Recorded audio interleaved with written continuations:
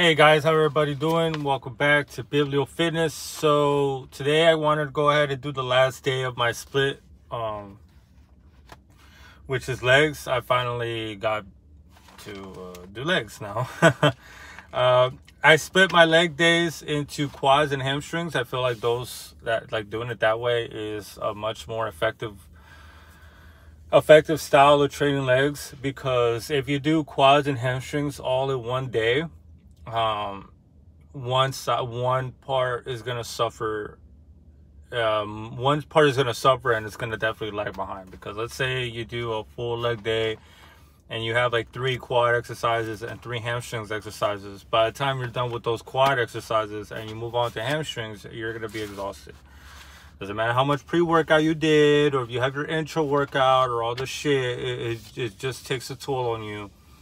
And you are not going to be able to, exert the same amount of energy and force as if you were still fresh, obviously. So that's why I've split them up. Hamstring days is pretty fucking boring. There's a bunch of different hamstring curls and RDLs. But that's, hamstrings don't really have a whole lot of room for maneuvering in terms of what you could do. So that's what I've been doing. Like my legs B is my hamstring day, my legs 1 is my quad day, and that's really helped out a lot, because my hamstrings were starting to fall behind. I started noticing that at the beginning of this year, but they've definitely started to catch up. And like who wants big ass quads but no hamstrings? It's like being the opposite of a fucking chick nowadays. All they have is hamstrings and ass, and that's all they get. We're trying to have a complete physique, so it has to happen. But I'm already on day 2 of my deload. It feels it feels good to be able to relax and rest for a bit. I know I've said this before, but I can't wait. I can't wait to go back to the gym. But at the same time, I'm gonna take full advantage of the time that I've, the break that I've given. Catch up on some sleep. Get my sleep scheduling back, because it's pretty grueling, the work schedule that I place myself in. But at the end of the day, you have to do what you have to do, right? And you got me fucked up. You think I'm gonna go to the gym after work? It's not gonna happen. I leave work at 4, and by the time I get to the gym, it'd be prime time, and I'm not gonna pay $46 a month to be stuck working out during prime time hours. Suck my dick. So that's why I go at the time I do. I'm gonna keep doing the push-pull legs for a very long time, probably as long as I can. The workouts do take a little while, but I enjoy them. I enjoy being at the gym, and if an excuse for me to stay longer at the gym, then so be it. I just love training hard and working out. In regards to legs, I've never really had an issue with growing legs. They seem to respond extremely well to low volume, high intensity training, and progressive overload and stuff like that. I don't really stall on legs. Like, maybe I'll stall on an exercise like once or twice, maybe on an isolation movement, but it's been pretty steady climbing. Like, maybe a rep or 2 a week, but then I'll jump up and do another, and then I'll just do like another rep or 2 and then jump up, and like rep or 2 improvement is what I mean. Not just 1 or 2 reps. I'm not a fucking power lifter. So legs has never been an issue. I really do enjoy legs. I really had been focusing on this year. It's like not just learning the principles of progressive overload, but also really getting that mind-muscle connection, really making sure that the muscle that you're supposedly targeting is the one that's working.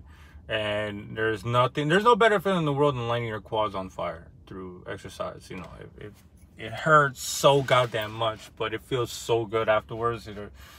It's pumped. I take salt with my pre-workout, and also I take 10 grams of creatine as well. So I'm pretty sure that added stuff has a lot to do with that that muscle contraction, that ability to contract the muscle.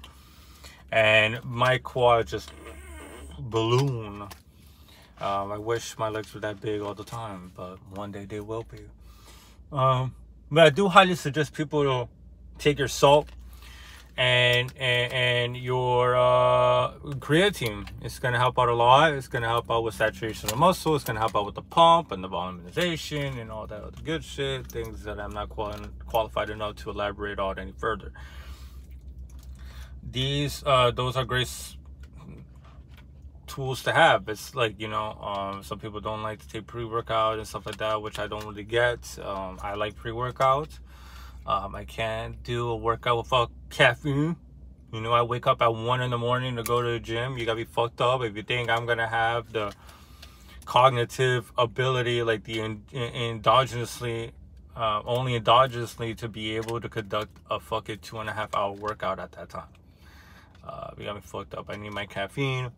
I need my stimulants, and I love pre-workout. The only problem is being able to sleep later on that night, but it is what it is. So, about to start this day. I know it's a quick video. It is a leg day. There's nothing really to go on. You know, my legs like I said, my legs one is where I really focus, you know, on quads.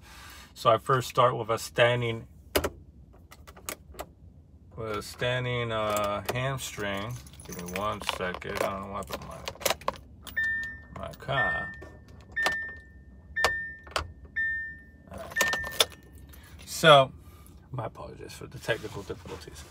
So yeah, I do a standing hamstrings, and then I move on to pendulum squats, which is heavy. I do heavy 5 to 9 on my top set, and then 10 to 12 on my back off set. Heavy as fuck. I love the pendulum squat. You can go all the way down, and it just lights you the fuck up. And then for my second exercise, I do a leg press, but 15 to 20 reps. I feel like the higher rep range on the leg press really does work, and I'm still climbing. You know, it's a high rep. It's 15 to 20 reps, but those 15 to 20 reps is like where you're trying to fail at, and obviously more if you're trying to move up in weight. But I'm like, just because it's high volume, it's a high volume set, doesn't make it any more difficult. Like, you can still go all out. Obviously, you just can't go have 20 of these goddamn different sort of sets where you do high volume and you train till failure. I only have 2 of those for my leg press, and I just feel like leg press with like lower load, like a higher load, like lower volume, lower reps, I guess, it doesn't really do much, and if anything, it's just hurting the knees more than anything. So high volume leg press to me is really good. It lights me the fuck up. I do get a great contraction from the leg press machine that we have at our gym. And then I do a single leg press, which is basically a hip press, but it's unilateral. You can do 1 at a time. That shit lights you up, because you can have your knees all the way back here and just really concentrate on pushing and slowly. Like I really do imagine myself slowly, like the quads of my legs slowly stretching while I'm bringing my legs back. So I could really just stay focused on the muscle that's working.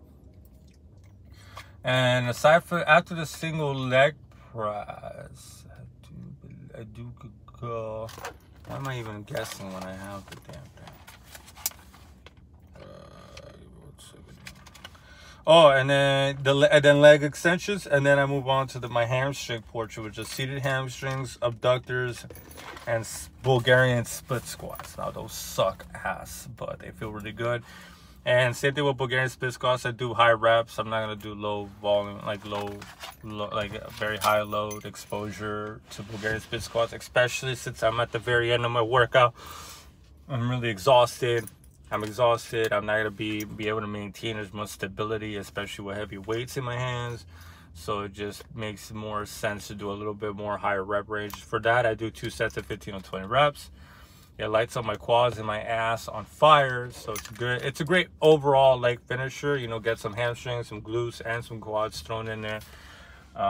It's not gonna hurt.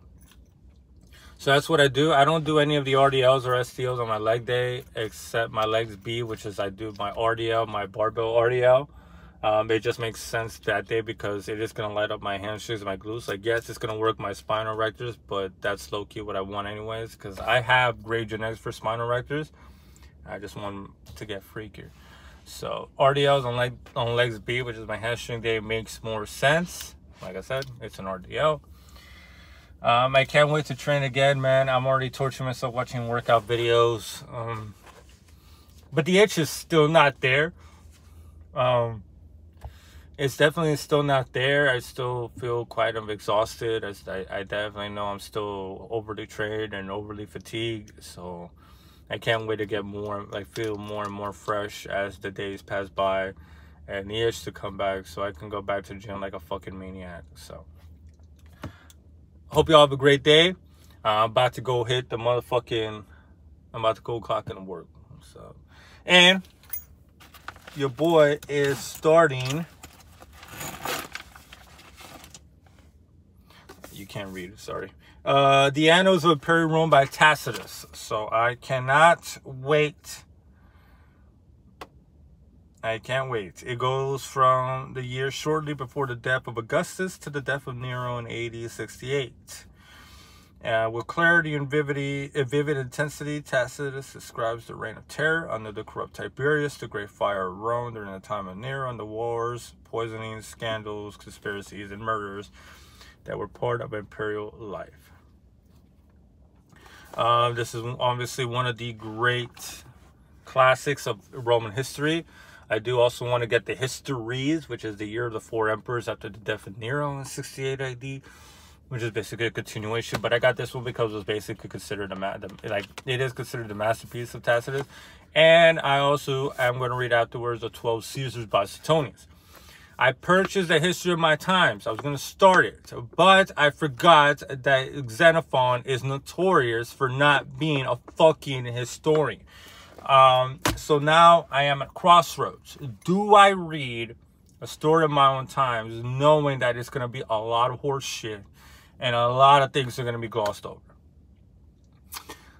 It doesn't seem like a worthy investment of my time when I can just get my Roman history on. So I'm just going to read some good old Tacitus. Maybe if I get the fucking urge, I'll read Xenophon, but I forgot that he is so bad.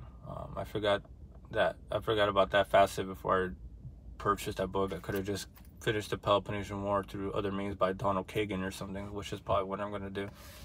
Because I want to read about Socrates' role, especially after democracy was implanted back after the revolution of the oligarchy.